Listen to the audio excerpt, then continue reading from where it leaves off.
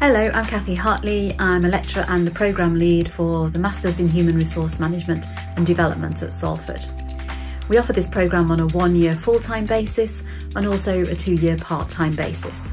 The part-time programme runs on Tuesday evenings and tends to attract existing HR professionals or business professionals looking to switch into HR. Both the full and part-time programmes are suitable for home and international students, and they both offer the CIPD pathway should you wish to opt for that. The CIPD is the professional body for HR practice, and its qualifications are recognised around the world.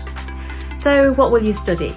You'll look at things like resourcing and talent management, employment relations and law. You'll visit an employment law tribunal on the daytime programme, leadership development, organisational development and design. Our assessment strategy is aimed at skills development, so not just getting you to write purely academic essays, but you'll do things like a coaching exercise, have a professional discussion, write business reports, develop an e-portfolio and so on.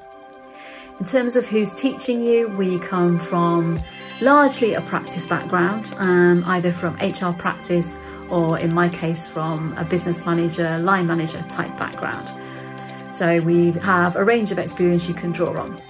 So I hope that gives you a really quick flavour of the course. Obviously have a look at our website and don't hesitate to get in touch if you'd like to discuss it in more detail with me.